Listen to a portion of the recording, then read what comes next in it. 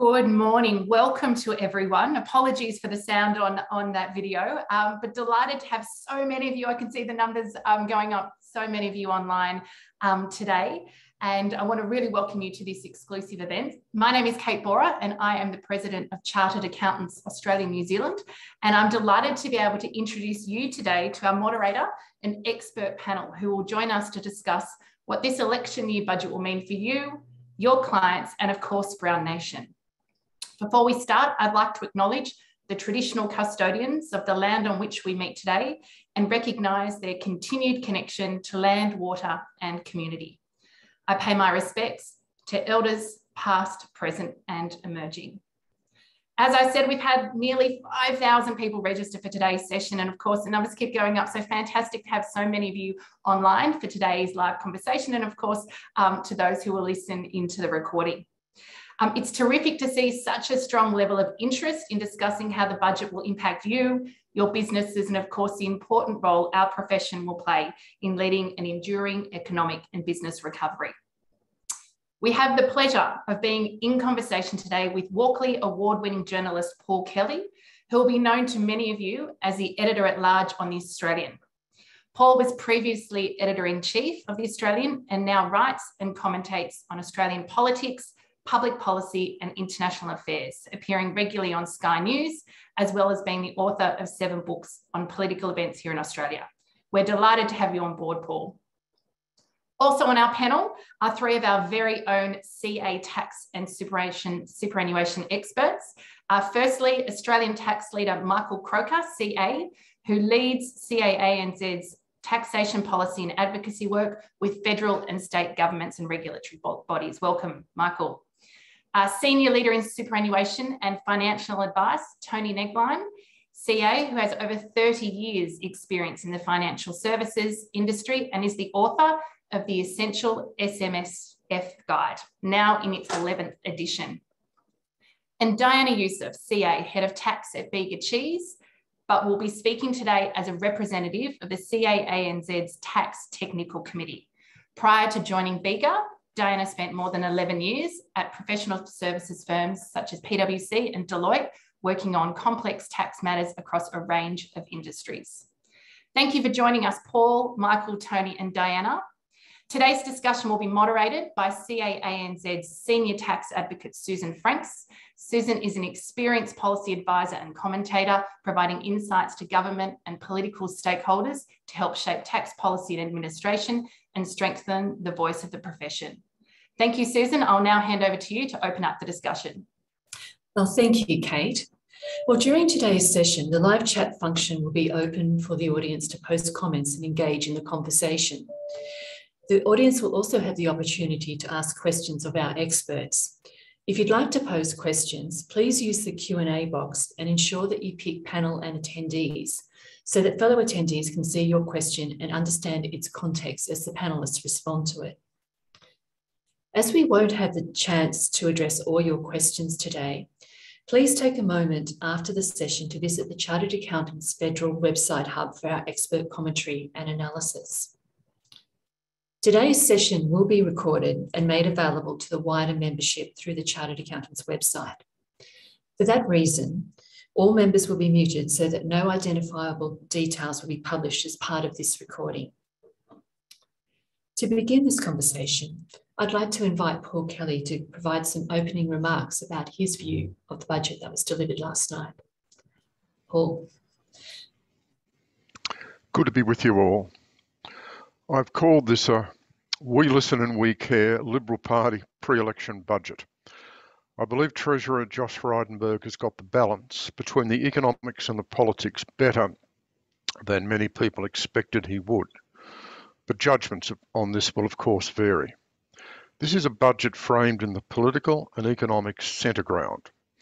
It won't reverse the government's 54-45 polling deficit, but it gives the government a fighting chance to put the economy front and centre of the election campaign. At best, it could make the government competitive. The government will introduce legislation probably today to legislate the 3 main cost of living measures, and I expect the Labor Party will support this relief for households, taxpayers and motorists. Despite Labor's strong critique of the budget, there will be agreement between the government and the opposition on most of the cost of living policy relief steps. This reinforces my argument about the coming election. There are no fundamental ideological conflicts between the government and Labor, and the actual policy differences are less than we see at most election campaigns. How should we judge the Treasurer's trade-off between the economics and the politics? Let me offer two comparisons.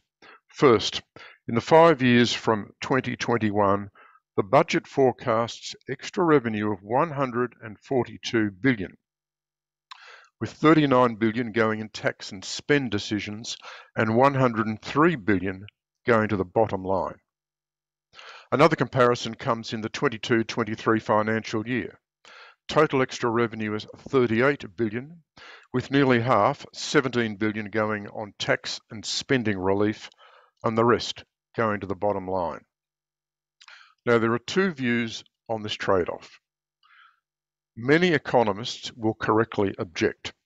With a strong economic recovery, robust consumer spending, rising inflation, and high budget deficits, there is no justification for these extra fiscal outlays.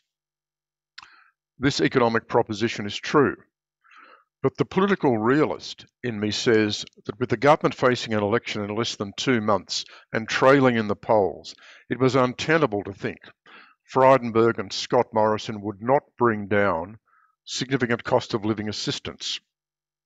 The main measures total about $8.6 billion. That includes the 6-month fuel excise cut, the bonus tax rebate of $420 for 10 million low and middle income earners, and the $250 cost of living payment for 6 million people. Frankly, this largesse could have been far worse and more significant. The key ministers have said to me privately, we needed to show in this budget that we are listening. We needed to show people that we've heard their pain and we care about it. The government wants to get an electorate dividend greater than the fiscal injection quantum it actually provides. And that quantum, of course, is limited by the inflation risks and the knowledge that the Reserve Bank will lift interest rates during the year. The government did the right thing, making this support temporary, but whoever wins the election faces the ugly prospect of seeing it withdrawn, with all the political backlash involved in that. For me, the key dynamic in the budget, economic and political, is the labour market and the transformation it represents. Australia emerges from the pandemic with employment 3.1% above the pre-pandemic level, a result unmatched by any other advanced economy. Unemployment is forecast to fall to 3.75% in the September quarter and stay there for a couple of years, the best result for half a century. Treasury says its labour market predictions indicate there has been no long-run scarring impact from the pandemic and recession. That's an extraordinary outcome. It's the strong labour market feeding into growth, jobs and strong tax revenues that buttresses the budget bottom line. Treasury is optimistic the economy can be driven harder. Drawing upon strong commodity prices and the benefits of employment, it projects a $103 billion improvement in the budget deficit across the forward estimates. And in a decade, it predicts the deficit will be down to 0.7% of GDP. That is a big improvement on last year's forecasts. This Treasury optimism on the forecasts is sure to be contested. Indeed, it is tempting to see the budget as suggesting our 10-year projections mean that Australia can recover its fiscal position without substantial new economic reform. Now, of course, that's not the intended measure. The reality, however, is that the budget does not address fiscal consolidation by spending cuts. The strategy is to get there by economic growth. Indeed, spending is entrenched at permanently new higher levels throughout the decade, running at 26.5% of GDP at the end of the decade. This is significantly above pre-pandemic spending levels. It means the Liberal Party is pledged to fund big new social programs, programs in health, the NDIS, and rising defence and national security costs. The Liberals are no longer the party of small government and limited spending. If, as some economists predict, the budget will still need savings of $40 billion annually to get back into the black, there is no concession to this in the budget. While there is an emphasis on skills and a return to immigration over time, there is a little productivity-enhancing economic reform in this budget. The days of big bang reform are long gone. They won't return. The best we can expect is incremental progress. The budget predicts gradual increases in real wages, with wages rising 3.25% in 22-23 against a CPI of 3%. That is a very modest increase in real wages, and it comes off the back of not insignificant real wage falls in recent years. Wages remain a structural problem for the economy, for Australia's living standards, and Labor will make hay with it. This is a budget for the times. It's cautious, given a battered and risk-averse public. There's little reform audacity, but there is a stunning jobs story. We face an election campaign where the government and Labor will denounce each other in order to conceal the extent of policy overlap between them. Labor will have 5 items in its election policy agenda: clean energy, the digital economy, advanced manufacturing, skills, and multinational tax. Whichever side wins the election will not have a mandate for significant reform in the next term. So let's hope Treasury's optimism with these forecasts is more than justified. Thank you. Thank you, Paul. And we've had a few comments coming through in the chat. I mean, the government is certainly being very upbeat and about the economy, saying it has recovered strongly and it doesn't need as much support at the moment, and it is relying on economic growth being greater than the interest rates to reduce debt as a percentage of GDP over time. A few people have raised whether using the reduced unemployment rate is enough in the economic environment, given the rate of underemployment. And I suppose that's really raising the question, whilst the government's optimistic, do you think the Australian public share the same confidence? I think one of the points to make here is that there is a tension, almost a contradiction, between the macro figures in the economy and in the budget, which look pretty good. Certainly the macro figures in last night's budget look good if you believe the Treasury forecasts.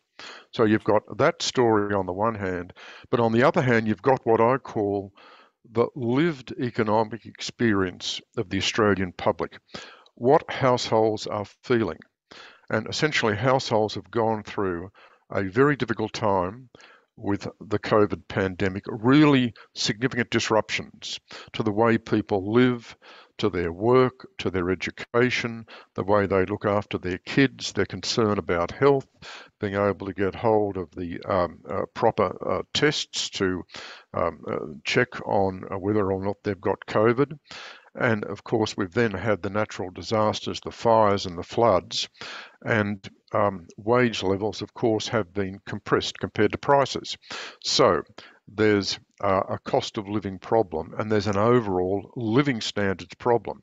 So you do have this conflict between the economic macro numbers on the one hand and what I call the lived experience of the Australian people on the other. Now, one of the fundamental questions is, will the budget be able to reconcile these two different realities? And that's what the government is working on. That's why I called it a budget, as far as the government is concerned, that is about the idea that we listen to your concerns, we care about your concerns, and we are investing in them with cost of living measures. Measures which are nonetheless reasonably constrained in terms of the overall situation of the budget.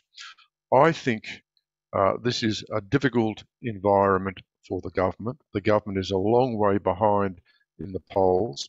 Labor is significantly ahead at the moment.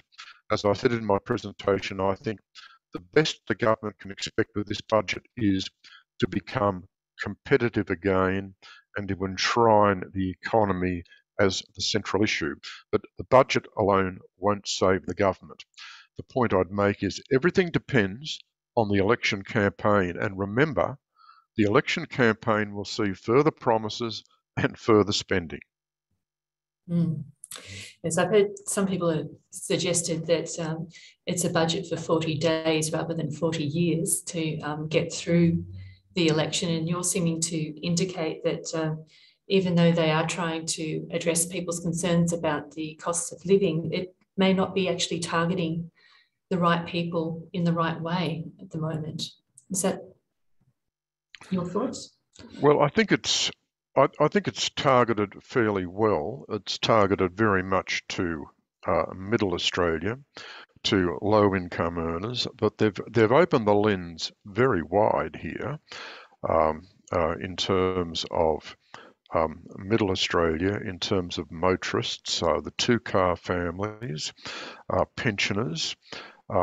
So they're really trying to send a message that we are looking after a wide and significant range of the Australian electorate. The key point to make is the measures are temporary. Now, that's good. That's good. Now, you can criticise the government and say, oh, well, this is just a short-term election fix. Well, that's true, but it's far better to have temporary measures like this than permanent measures that will do a long-term damage to the budget. So I think we've got to recognise that given that the government was inevitably going to bring down these short-term assistance measures, it's good that they are temporary. So one of the questions is, how will people respond? So here, I guess the first question is, will people notice the improvement? Well, I think they will. And secondly, though, will people thank the government or simply pocket the improvement and move on? And I think one of the interesting features about this election is that a large proportion of the electorate is disengaged. And I think a significant number of voters will not make up their mind until the final 72 hours before voting, and a number won't make up their mind until voting day itself. So there's going to be a factor of ongoing unpredictability and uncertainty. And I know that both sides, both Liberal and Labor, with different expectations, of course, are looking to the last 2 to 3 days when, if the government's got any chance, that's when it's going to recover. And that's exactly what happened at the 2019 election.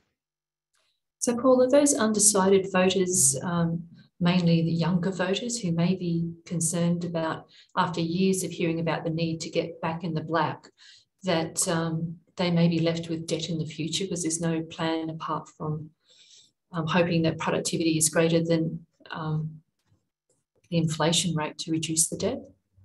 If we look at the voting trends, I'd make 2 points here.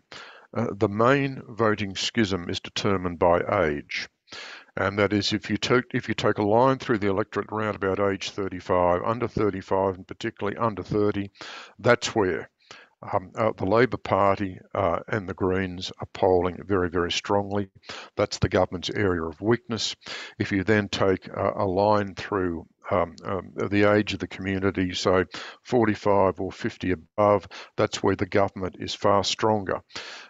There's also a problem for the government with educated professional women, particularly women in a number of leafy safe coalition seats, or supposedly safe coalition seats, and that's where the Voices of movement focused on climate change is going to be particularly important.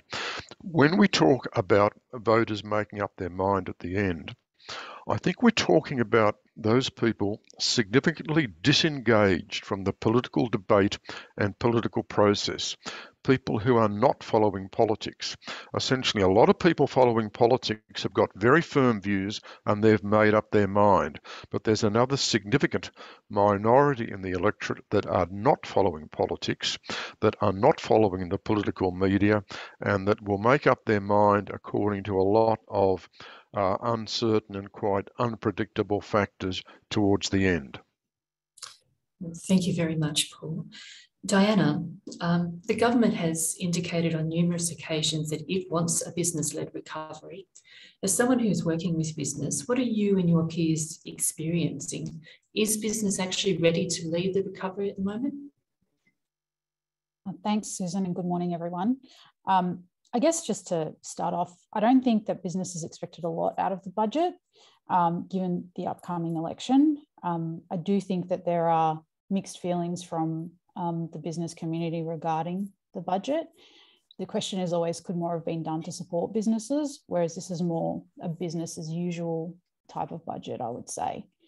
I guess in terms of lived experience, we are living through unprecedented times and a lot of disruption, which businesses are trying to navigate through and emerge even stronger, more innovative, and grow. So businesses are dealing with a skills shortage, which puts pressure on production. It is interesting because, as Paul's already mentioned, we have the lowest unemployment rate, and it's predicted to continue downward in the September quarter to be the lowest in almost 50 years. Female participation and unemployment is also the lowest it has been since 1974. And a lot of people are familiar with the term the Great Resignation. And in business, we are seeing a lot of movement, which means there is also a lot of recruitment. So people are asking a lot more and getting it due to the labour shortages. But, I guess the question here is this really translating to real wage growth? And the labour shortages, put strain on businesses, particularly when we're dealing with a level of absenteeism due to COVID-19, which potentially could increase as well as we head into winter, with, again, another strain potentially of COVID and just in general. I guess, most companies, I would expect, are still budgeting a level of absenteeism into their budgets and still a level of cost, although at a reduced level, as we're learning to live with COVID-19. And, these costs range from RAT tests, staff costs, indirect effects such as reduction in productivity, which impacts the bottom line, increase in freight, shipping costs, fuel, increase in commodity prices, all putting a large strain on businesses. So it is inevitable that these increases in cost will be passed on to consumers, with increased product prices predicted to be anywhere between 10 to 20%. Again, I think it's already been mentioned around drought, fire, floods, or putting pressure on businesses and supply chains, as well as the people who are affected in those areas. Geopolitical tensions as well, also affecting business and consumer sentiment, but also increasing prices, again, with the cost of fuel. But hopefully with the temporary reduction in the fuel excise, this will assist businesses, at least in the short term. I guess, probably one of the main things that Josh Feinberg quoted in his speech yesterday was that small family businesses employ nearly 8 million Australians. So I think this budget, if you are a small business, you'll be happy with some of the measures, such as the additional 20% deduction for expenditure incurred on eligible external training and costs incurred on business expenses and depreciating assets that support digital adoption. There are other small, business cash flow boosts and other factors that should assist small business as well. I guess one of the positive things that we saw was the expansion of the patent box regime. to agricultural and technologies which have the potential to lower emissions.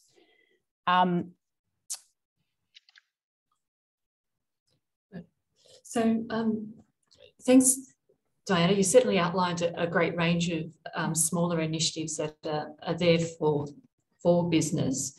Michael, there was a little bit of, we were probably expecting a little bit more in the budget for supporting business, but as Diana has indicated, there has been a range of smaller business measures outlined. Do you want to dive into those in a little bit more detail for our members, please? Yeah, thanks, Susan. Hello, everyone. Yeah, so a whole host of things to talk to your clients about, everyone. For those of you who do personal tax return work for your individual clients, the one-off boost to the low middle income tax offset will again mean you'll have lots of clients knocking on your door come 1 July, eager to get that personal tax return lodged. There'll be more money coming back to them if they lodge those returns early. So I know that puts a lot of practitioners under a fair bit of stress, and we'll work with the ATO to try and see if that can be managed well. The issue about business taxpayers, there's two bits here. There's the 120% deduction for skills training, business skills training. It's important for CAs to try and get a clarity around who can provide that skills training. Certainly professional associations like CAA and Z with our CA program and other training products will be keen to get involved there. And individual firms might be interested as well in this space. So we'll be clarifying what is eligible expenditure, which attracts the 120% business skilling incentive deduction. For those of you who've been working with clients who have not yet embraced the technological revolution, there is this 120% deduction as well on offer for digitalisation.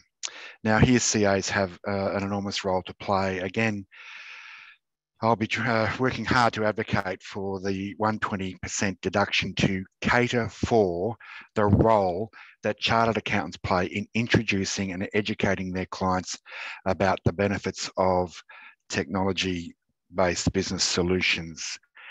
We don't want this money just directed to the acquisition of zero products. They're all great products, don't get me wrong, but this is about educating our clients, not just about getting a 120% deduction for technology spend, but for embracing the business benefits of smarter data, better management reporting, better engagement with your chartered accountant in public practice to do what we do best, which is to help our clients grow their business. So that's an important advocacy point coming out of the budget.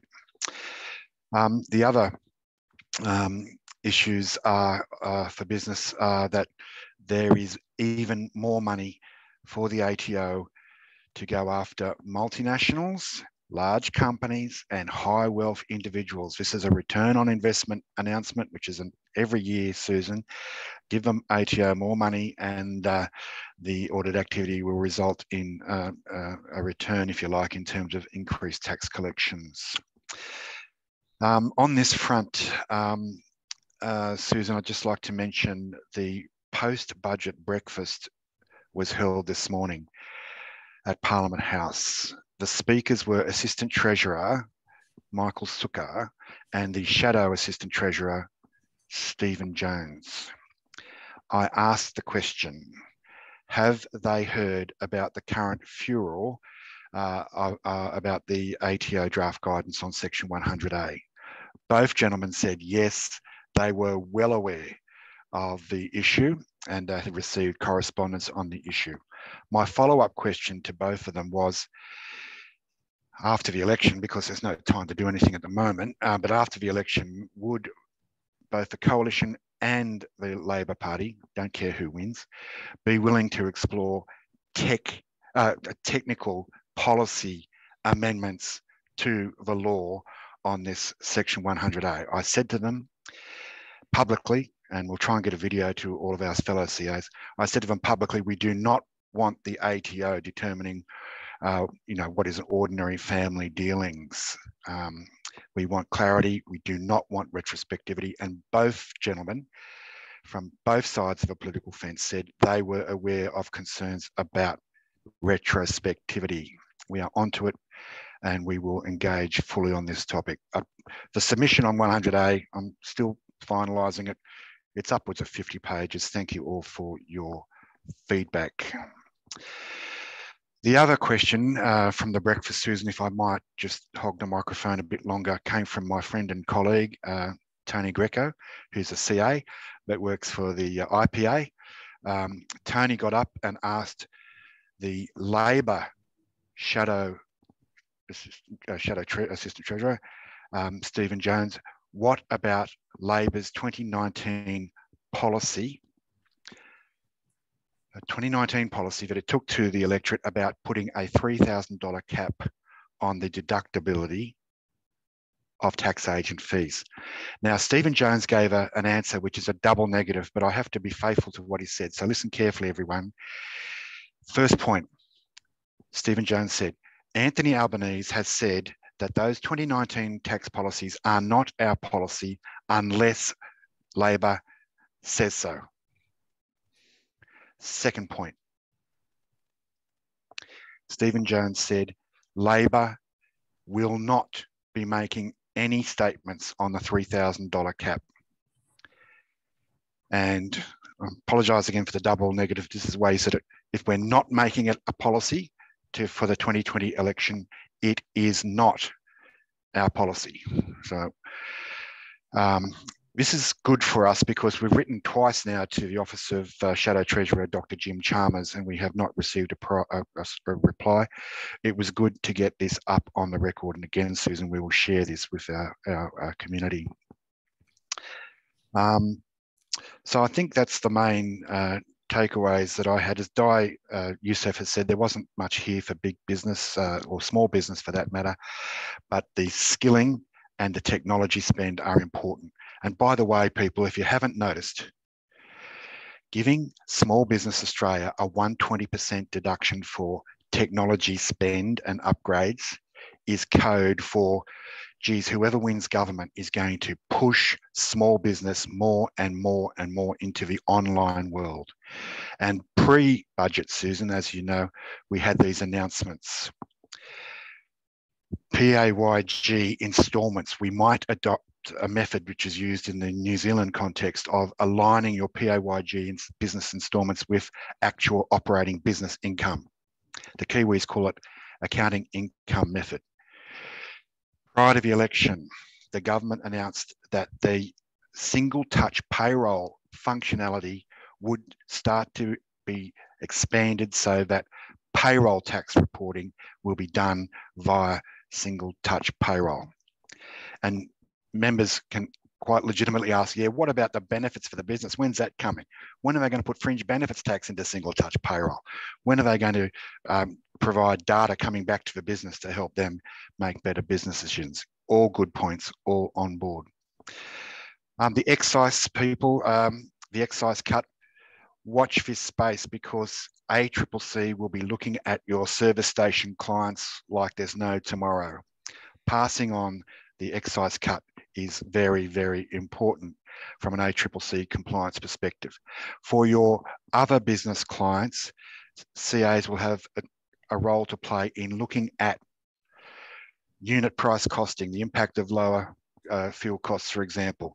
But I don't think the community generally know that a lot of businesses already receive the fuel tax credit. And to that extent, we have a bit of an education issue with both your suppliers and your customers, because they'll be saying, well, where's the you know, how are the lower excise costs reflected in your in the prices you pay or the prices you charge? So a little bit of an education work to do there. And as Paul Kelly said, come September, there'll be bad news when the excise jumps back to the current level, and that'll be a problem for the next government. I'll stop there, Susan, because I know there's other people want to comment. I think we might need to just touch base on a couple of issues that you've raised there, Michael. The PAYG instalment announcement also reduced the uplift factor temporarily. It's reduced it from 10% to 2%, I think, for 1 year. So you'll need to be talking to your clients about that. But in relation to the 120% deduction for small business, that generated a bit of chatter. One about whether chartered accountants can really provide that advice as to how to assist businesses identify what their digital needs are. And also a question arising about when those costs can actually hit the tax return, because the 120% measures for digitalisation apply from tonight, but costs which are incurred between today and 30 June of this year get claimed in the following year's tax return, not this year's tax return, which is very different to most budget measures. And that also applies to the 120%. Got a blank there. It was digital, and what else was it, the 120% for? Training. Skills training. Yep. Training, thank you. And a similar transitional provision applies in that situation as well. Do you have any comments on the accountants assisting small businesses with digitalisation, Michael? Only what I've just said, that we want, and this bill has to be introduced with lightning speed, and we're monitoring Parliament today and tomorrow, which is the last sitting day, right? We're monitoring this carefully, and I spoke to Bruce Bilson, the Australian Small Business Family Enterprise Ombudsman. I spoke to Michael Sukkar and Stephen Jones offline after the presentations this morning, and made clear that we would be looking closely at the definition of eligible expenditure. Accountants are the advisors of business. Accountants want integrated technology solutions with their business clients. Accountants want to morph, many accountants want to morph into more valuable premium work on business advisory and help get this technology to help with the compliance working well behind the scenes. So it's an important issue, and we're onto it. Paul, just going back to you, in your opening remarks, you mentioned there was some legislation going through Parliament this week. A couple of people asked which pieces were you actually referring to. Were you able to give us some details on that? Yes, I think the three key pieces relate to the cost of living adjustment. So those three pieces are the change to the fuel excise. They relate to the $250 cost of living payment, which relates to about 6 million people, and also the changes, the bonus tax rebate in relation to the low and middle income tax offset and the enhancement of that. Those are three key measures. I understand that they'll all need legislation. I think the government will be keen to press that cause. The impression we got last night off the record from Labor was that Labor was likely to support those measures, and I think Labor's then signalled that today. It would be particularly surprising if Labor didn't support these measures. So I think in that sense, the main cost of living initiatives in the budget will enjoy bipartisan support, which will be concealed a little bit by a very fierce attack from Labor on the budget overall. Thank you. Paul, just at this morning's breakfast, when Stephen Jones was asked a couple of questions, he responded that there could be some insights gained from the opposition leader's budget in reply address on Thursday, and there could be some comments around taxation in that. Not detailed comments, but certainly it was flagged that perhaps Anthony Albanese's budget in reply speech could well be worth listening to. I don't think there's any doubt at all that on Thursday night, Anthony Albanese will want to run up the Labor flag in a pretty strong way by indicating an in principle Labor position, if not details, on Labor policy. I mean, Albanese will want to try and seize the initiative back from the government after the budget. So I very much agree with that point, that it's very important to look at what Albanese says on Thursday night. We just had a question come through the chat whether cybersecurity would count as part of the 120% deduction for small business. That was actually named in the budget papers as an area that small business could claim deductions for. I think cybersecurity is being seen as a significant issue, and the government's actually doing quite a lot of work with small business, trying to encourage them to be more cyber aware and more cyber safe. So this 120% tax deduction is really trying to incentivise them to consider that and to protect their business. So yes, they can. Well, Tony, we've had quite a bit on the big picture and about personal and business tax, but super was also in the budget, maybe not as much as we were expecting, but the government has extended the half super pension income. Can you please give us Can's view on this measure? Thanks, Susan, and morning, everyone. So the halving pension income payments was first introduced way back during the global financial crisis for, I think it ended up being 3 or 4 years.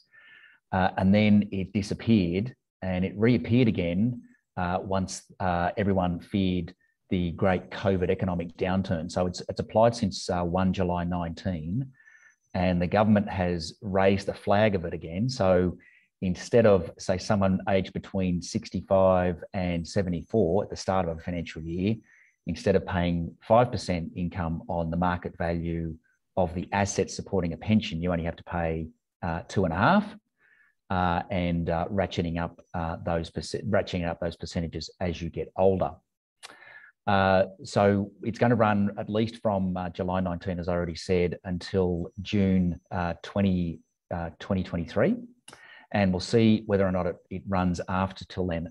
I think the government felt their hands were tied, given that interest rates are still historically low, especially on deposits, and it looks like that may continue for some time to come. Obviously, if a super fund gets a lot of its income and returns in general from equity investments, they haven't necessarily suffered such a dramatic drop in income. So, but anyway, the government have reacted. There have been calls for the government to make these reductions permanent or to adjust the minimum pension drawdowns for people who are older in age, say 80 plus, because the percentages do ratchet up quite quickly once you hit age 80, 85, and so on. And it does see you lose a lot of your superannuation account balance. The raw pension data of pension minimum balance requirements have been around for at least 15 years and probably do need to be reviewed. However, the way, of course, actuaries calculate these things is by using average investment performance, which of course hardly anyone receives anyway from year to year.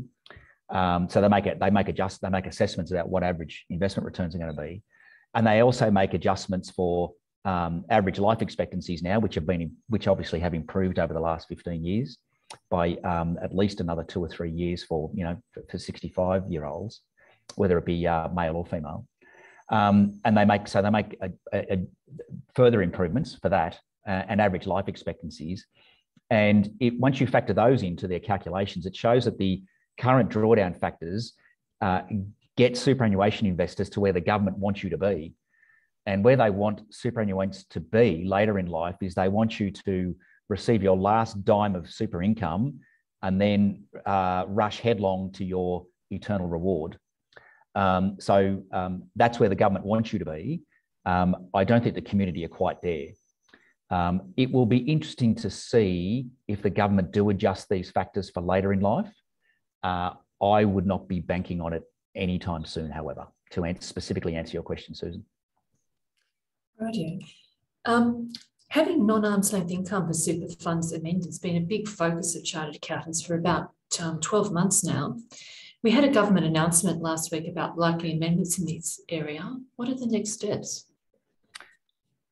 Well, Susan, in 2018, we had the government make an announcement that it was going to adjust the non-arm's length income measures for super funds to remove an anomaly.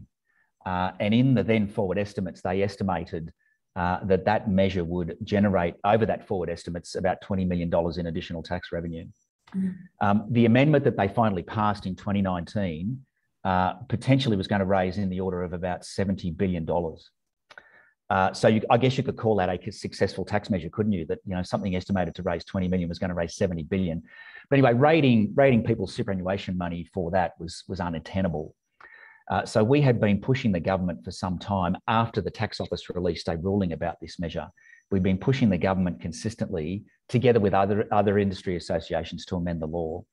We finally had that announcement last week by Senator Hume, and we received that with a great deal of thanks.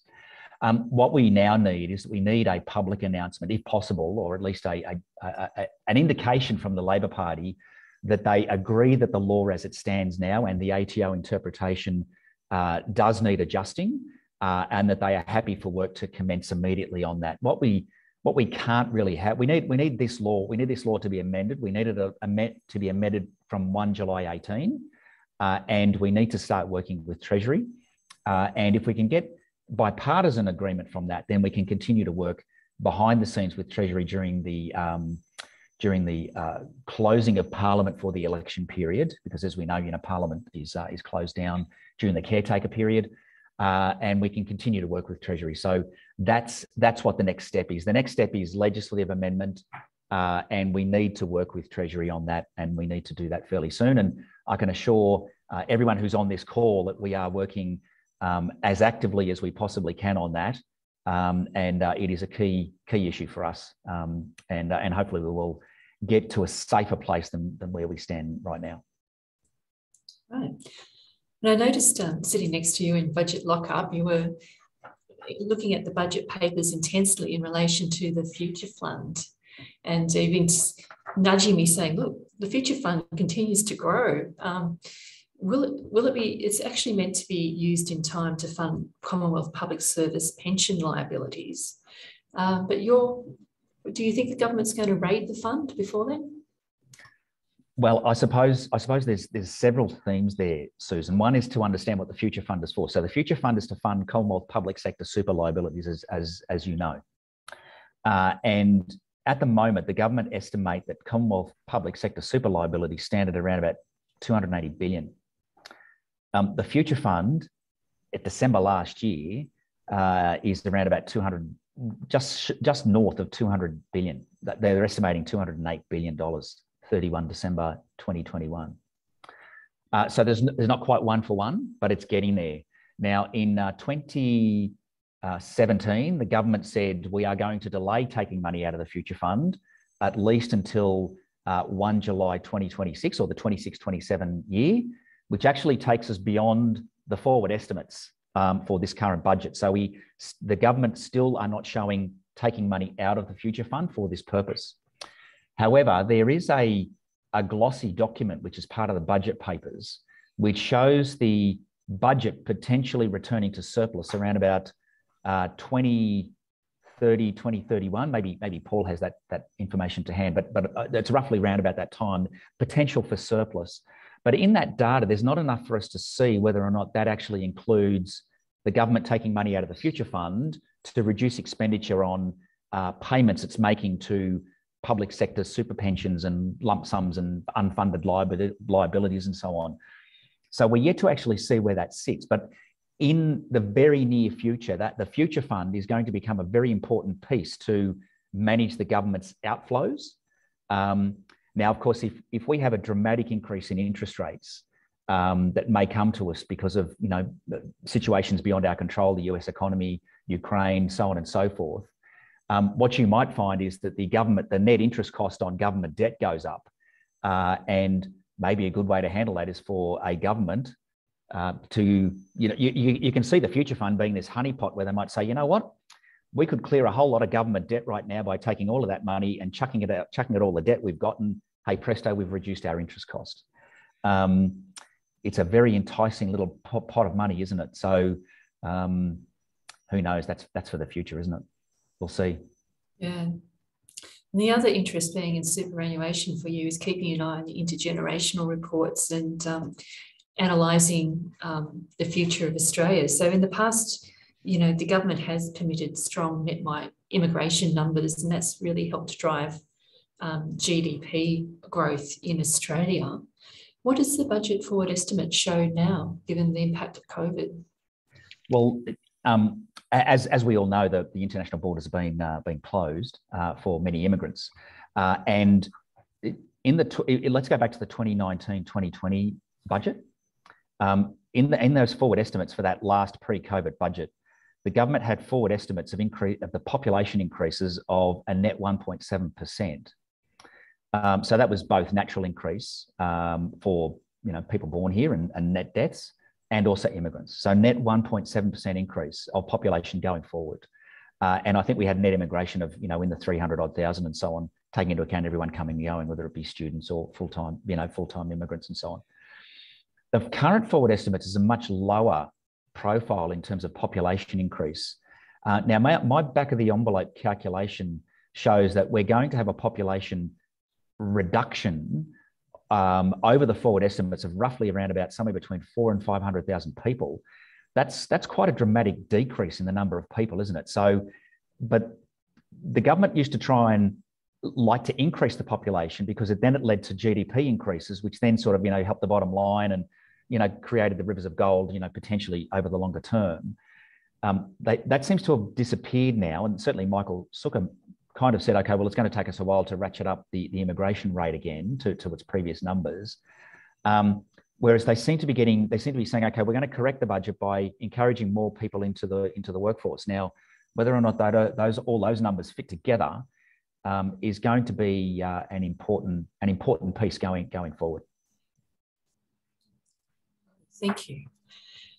Well, maybe this is a question for Michael, Tony, and Paul. Diana, if you've got a view as well. I mean, the Treasurer has clearly stated in the budget papers as part of his fiscal strategy that the tax to GDP cap of 23.9 is a key element of their strategy, and that the imposition of the 23.9% tax cap imposes discipline on the expenditure side of the budget. It certainly deals with the absolute size of the tax take, but it still leaves open the possibility of where and how tax is disposed. So you could have the same overall tax rate, but change the tax bases and how it is collected between people, with that tax cap. With the intergenerational report showing less people of working age as a proportion of population, can the government afford to leave tax settings unchanged assuming it gets through the next election or the next government do? And if not, when do you think tax reform will actually occur? I think you've raised a critical issue here. So there are two relevant measures. The first one is the government's commitment to the 23.9% tax limit, which means, of course, that this is a discipline. This is a discipline on the government. The actual figure is pretty arbitrary, but that's the figure we've got. And the clear message from the government is that it will stick by this figure, and this will be the trigger for further taxation concessions and taxation relief in future years. And the government needs to stick by that discipline because one of its arguments is going to be, of course, that it is more committed to lower taxation than is Labor. And we'll hear a lot about that particular difference during the course of the election campaign. But Then we've got to look at the spending side of the budget, because the spending side of the budget is being transformed. And the budget papers make it clear yet again that at the end of the decade, they predict spending levels as a proportion of GDP to be on 26.5%. Now, this is about 2 full percentage points higher than where they were before. And this is, according to what the budget's saying, pretty much a permanent change, and it reflects structural changes in the Australian community and ongoing demands on the government and on the budget in terms of aged care, the NDIS, social spending, defence and national security. And essentially what the government is doing is it's accepting this. It's accepting those higher burdens, and it's accepting that the Liberal Party will be a higher spending party, a higher spending government, and frankly, according to the measures we've seen before, a big government party. The question then becomes, of course, the extent to which we can reconcile the spending with the tax and where the bottom line goes, because of course the government is committed to see significant improvements across the bottom line. So essentially, we've got a long-term policy here on the part of the Liberal Party, which makes it a party committed to high spending, taxation restraint, but significant improvements in the budget bottom line. And a lot of people would argue that that's going to be a very difficult equation to realise, that as we go through the coming decade, there are going to have to be changes in terms of that equation. Well, there have been numerous reviews of the ever-growing complex tax and superannuation systems, and we've also had the Productivity Commission doing 5-year reviews on productivity. A lot of these reviews seem to be sitting on certain people's desks, just gathering dust at the moment. Do we need another review, or how do we get the recommendations of these reviews activated or debated in the public sphere to take Australia forward? Well, this is one of the issues that we've been addressing for a number of years now, and essentially the Productivity Commission does its job. It brings out these reviews, whether it's looking at the intergenerational report or whether people are looking at the quality of government spending. But there's tremendous resistance within the political system to tackling these issues, and that resistance remains there. It's going to be very hard to change that. And as I argued in my opening remarks, a little bit mischievously, given the progress that Treasury is predicting on the bottom line, you could almost argue that the budget is pretending that we can get significant fiscal consolidation without having to do the hard work in terms of future spending restraint and future productivity gains. Look, we have a productivity problem. There's no question about that.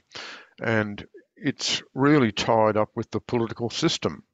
It's not an economic policy problem. We essentially know the sort of changes we need to bring in economic terms to generate higher productivity, and this goes to the question of living standards. We do see contraction in living standards, but it's difficult for either side of politics to actually address this. I think we'll see it addressed in a minor and incremental way in this coming election campaign. As I said in my opening statements, Labor will essentially take a 5-item economic agenda to the coming election, and that is about clean energy policy and investment in renewables, the digital economy, advanced manufacturing, a great emphasis on skills, and multinational tax. Now, there are some productivity enhancing measures there, and the same applies to the government. But I don't think we see much appetite at all for significant taxation reform in terms of the components of the system, in terms of easing the taxation burden away from personal income tax, and looking at indirect tax, then looking at property and land taxes, and then of course looking at the industrial relations system and getting some significant advances there. So I think the outlook for productivity enhancing reform is not inspiring at the moment, and I think progress will be incremental. Susan, if I could just add to what I totally agree with what Paul just said. The only interesting aspect recently was Shadow Treasurer Dr. Jim Chalmers indicating that he would be prepared to have a dialogue with the state treasurers, state and territory treasurers, if there was a request for some dialogue around tax reform. And this is a line from Joe Hockey's day, the former treasurer, sort of implied that if all the state and territory treasurers line up behind Joe and say, we need some GST, extra GST revenue, then the federal government might come to the party. But until such time as that sort of political opprobrium is addressed, that GST reform is not on the table.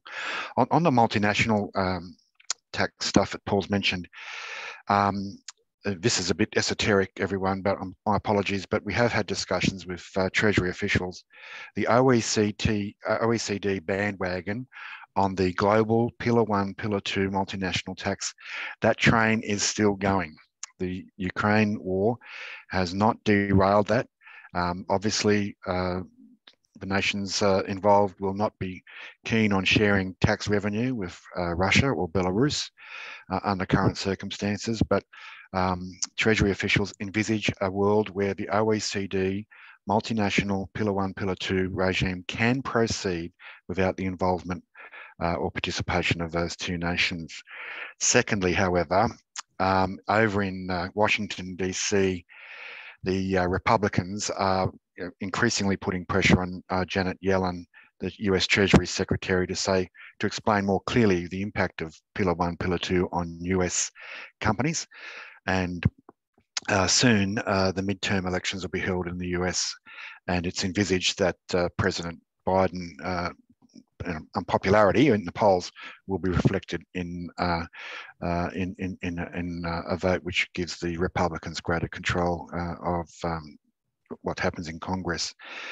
So if we don't get OECD recommendations up, and there's a G20 finance ministers meeting coming up soon, if the Americans fall over, then the world is faced with the proliferation of digital services taxes levied on a unilateral basis by individual nations, and that creates quite a mess tax-wise. But we shall see how this particular project goes following the G20 discussions coming up. By the way, they're trying to kick Russia out of a G20 as well. So anyway. Yes, the Cairns pre-budget submission called for funding for Treasury to try and implement these measures and to give them space. I didn't notice anything in the budget, but then it is fairly thick, and we'll have a look and try and identify what funding, if any, has gone to that important project. Susan, if I just may, under indulgence, I think it's worthwhile saying that in the forward estimates, it's individual PAYG withholding that continues to do the heavy lifting, even allowing for the 24-25 stage 3 tax cuts. So in 21-22, 60% of government revenue came from PAYG individual withholding. In 25-26 forward estimates, they're estimating 63% of government revenue will come from PAYG withholding. That's even allowing for the stage 3 tax cuts. And if you look at their numbers, PAYG withholding increases much faster than their expected increase in wages overall. Well, I shouldn't say much faster, but it is faster, and that is what is, and that is a major impact on how they intend to continue to repair the bottom line. So it is individuals who are doing that heavy lifting, and so even allowing for this need for tax reform, there seems to be they're only backing one. Ultimately, they're only backing one horse, and that's us maintaining our good physical and mental health, so that we can get out there and earn some income and pay some tax and save for our retirement. in ever increasing amounts. Yeah, correct. I might just add a couple of points there. There are, just to reinforce that point, there are some really devastating graphs and tables in budget paper number 1 around pages 80, 82, 83 on this precise point about income tax withholding forecasts. They are surging. They are really going to surge over the course of the next several years, and they are just fundamental to the improvement in the bottom line. And it's quite stark when you look at the budget papers. This point is really, I think, one of the outstanding features of the budget. So business shouldn't hope for a corporate tax rate with personal income tax rate increasing going forward. Yeah. So just going back to Michael, and he started talking about BEPS, and it reminded me that in the week prior to the budget, the government released terms of reference for a Board of Tax review into the appropriate policy framework for the taxation of digital transactions and assets such as crypto. Why has this review been announced? And when they announced it, they also mentioned that it would be conducted on the basis that it wouldn't increase the overall tax burden. And reviews in the past that have had those sort of requirements put on them have floundered. Do you think that's going to be a restriction on the ability of the Board of Tax to actually come up with an appropriate outcome for this one? So the Board of Tax has been handed a very difficult project here, Susan. A couple of backstory comments here.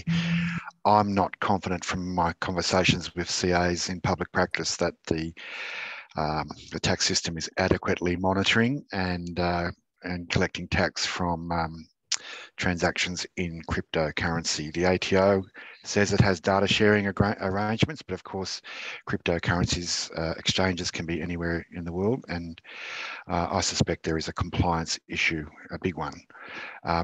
Crypto is morphing away from not just Bitcoin, but into other digital assets, safe coins, which try to mirror hedging, if you like, against the US dollar or whatever. It's morphing into digital, non-fungible tokens. I mean, this idea that people buy digital assets is an important one. And the other big development is that central banks around the world, including our own Reserve Bank of Australia, are starting to look at digital currencies as a backup to the fiat currency, the A dollar, the greenback, the pound or whatever. And this is fascinating for the government to explore how the central banks can leverage off the technology. To give you an idea of what the thinking is, colleagues, imagine a world where we pay in digital currency at the point of purchase. You tap your card and you pay in digital dollars, and the digital currency world enables programming of money. This is fascinating, even for a 63-year-old like me, this idea that you pay for something with programmable money represented by digital currency, and all of a sudden that 10% GST just whizzes off into federal treasury without the need for BAS returns, etc. Similarly, the government could pay welfare recipients their support payments using digital currency straight into their bank accounts on pre-programmed dates. And I know we have a lot of members in the public sector, but you've got to think this digitalisation of the economy is going to transform the way that government departments do their business, and there are interesting ramifications for the size of government if they can start streamlining things, I think. So that's a long-winded story, I guess, but the Board of Tax has a lot to do on this digital stuff, and CAANZ will be reaching out to our members who live and breathe these digital currencies and would like to contribute. Certainly my knowledge on this is limited, but there's fascinating angles to explore here. Yeah, one of our members has suggested we should revert back to rum. We drink all our profits then. Tony, this year is 30 years since the introduction of the super guarantee charge. It's quite a milestone. The super system's grown considerably in that time, and there are many complex rules. What parts of the super system were you hoping to be reviewed or have changes made to in this budget that weren't there? Thank you, Susan. Look, I think there are many things that we think need to be looked at, and in no specific order. We think the annual contribution caps need to be done away with and replaced after a suitable transition time with lifetime caps, because it gets away with the need to do complex administration both at the tax office end, the fund end, and also at the individual end for many, many people, certainly if we land on the right numbers. So we would like to get away from those. We also think it's fairer for people who have broken work patterns for whatever reason, raising children or having to stop work for, health reasons or whatever it might be. So we think, and it may make it easy for people to make catch-up contributions, later in life, as they potentially have more surplus income just, prior to retirement. So the current contribution cap process is based on the concept that we all make regular contributions of a relatively static amount throughout our working lives. Now, the only people I know who fit into that category are the wealthy. I don't know anybody else, to be perfectly frank with you. So the current system is catering for a very small slither of the population. We would also like to see binding death benefit nominations reformed. We think that's a mess. We think the total super balance and transfer balance cap system is now 5 years old, and a review of that whole process should be done by someone, ideally probably by the Board of Tax. The reason being is that the transfer balance cap system was based on the old reasonable benefit limit system, and the RBL system was probably not one of the best policies that was ever put in place. And given we've had it returned to us in the form of the transfer balance cap, it's probably a good idea to work out whether or not it actually is working this time, and whether or not it actually is achieving its objectives in one form or fashion, and is cost effective to administer, even allowing for the greater use of technology. They're just a smattering. Obviously, we want gnarly amended, as we've already talked about. So that's just a smattering of some of the things that we would like to see change, and I think that's probably enough for people to take in now. So four key things: we need gnarly, we need annual contribution caps, we need binding death benefit nominations, we need the transfer balance cap looked at, and ideally in the not too distant future. Diana, you've just heard Tony's wish list from a superannuation perspective. Given the current business environment, what's on the business's wish list for governments? We didn't quite get much in the budget this time, but we're going into the election. What are you going to be wanting to see from either party to assist business? Yeah, so I think we've already touched on the fact that there's not going to be any significant tax reform for a while. Mm-hmm. And I guess probably just to add to that, we do have an ageing population. So I think the assumption that we're just going to be able to collect pay-as-you-go withholding from personal income taxes probably needs to be considered in terms of longer-term perspective. I think a reduction in corporate tax rates is something obviously businesses would like to see, because it is actually quite high in comparison to other OECD countries.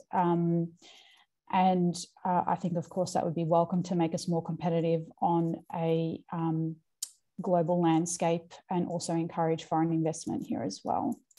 I guess probably one other thing that I think is on top of mind for a lot of people at the moment is actually electric vehicles and hybrid vehicles. I think they'll become more common in fleets, and therefore it'd be good to see some measures announced around that to clarify how to depreciate those vehicles, and potentially and to clarify the FBT treatment as well. I guess that's probably one thing I know, and particularly coming up as a bit of a talking point in terms of, for example, even how do you treat the electricity usage for at-home charging? You know, is that treated as an operating expense, or is that just something that's borne by the employee? So there's things like that that I think need to be looked at. I guess probably what we didn't see was a continuation of the temporary full expensing measures. I think a lot of people in the business community thought that was a really good initiative and encouraged businesses to invest. So I think there's probably a little bit of disappointment that that wasn't extended. And I guess the same can probably also be said with carryback of losses, although we do understand that that was a temporary measure. I think probably the longer term reform is necessary to just ensure that we've got a more efficient tax system. Yeah, it's interesting that in interviews in the lead up to the budget, the government officials lamented the fact that they couldn't reduce the corporate tax rate for the big end of town, but they said they'd compensated for that by other incentives, and I think they're referring to the instant asset write-off and R&D. You obviously would support the extension of the instant asset write-off. Are there other smaller things they can do to keep Australia competitive from a business perspective? It's a good question. I feel as though we have a lot of compliance. And I think if we simplified our compliance requirements, that would also make us more competitive. And I mean, you know, there are some measures in the budget around, you know, for example, single touch payroll data and automatically populating payroll tax returns and those sort of things.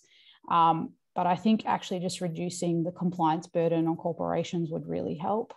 I don't know if Michael or Tony have something, or Paul, if anyone else wants to add to that, but I think we do spend a lot of time complying with ATO, complying with SRO requests, and just the amount of resource drain it takes, particularly if you've got small finance team or small tax team, is quite burdensome. And I think people are really aware of that.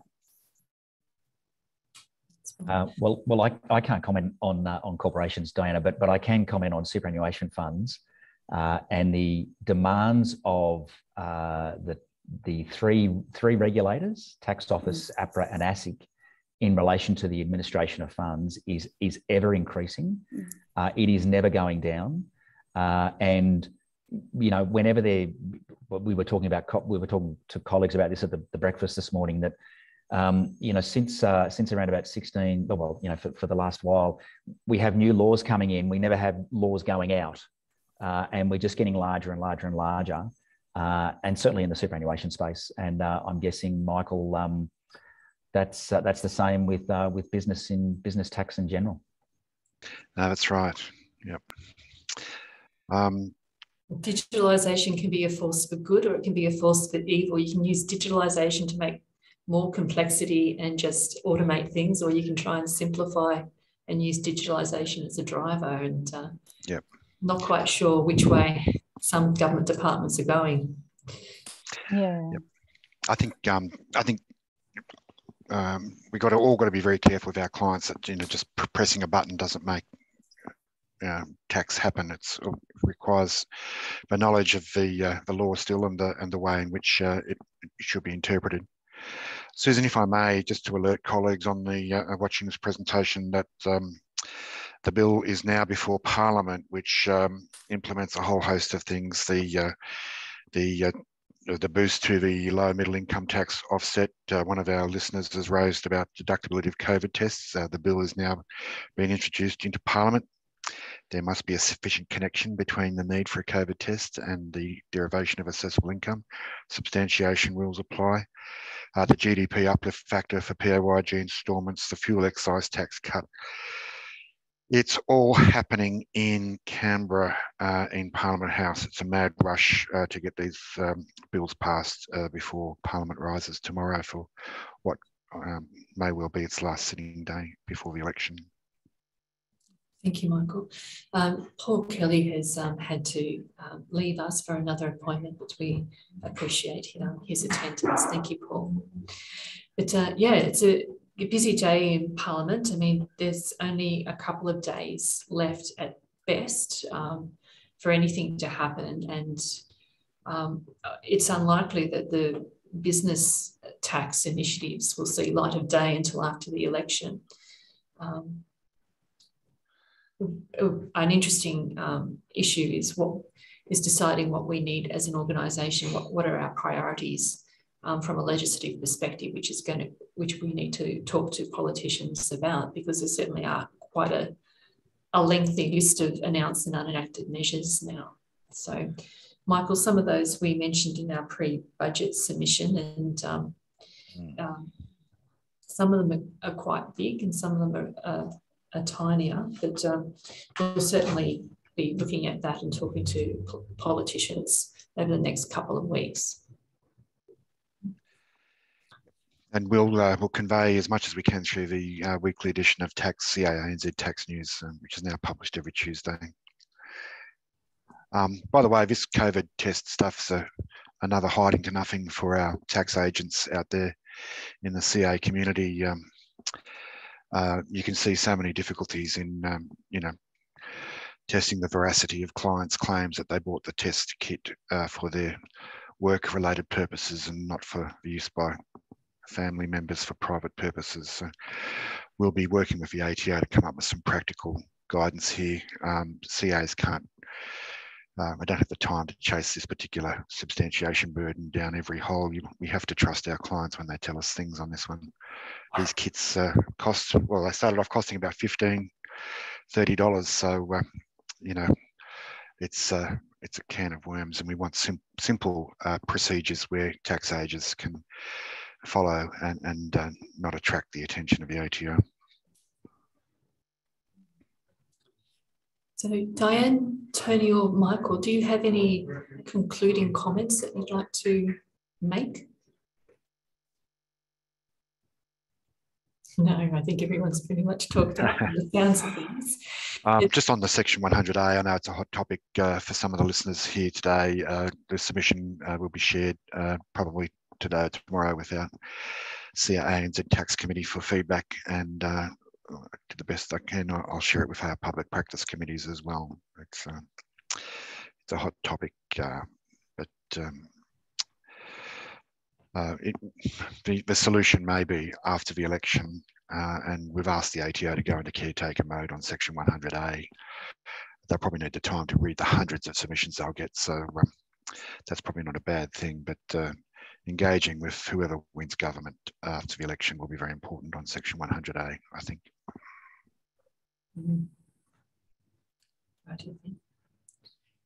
Well, thank you everyone for taking part in today's conversation.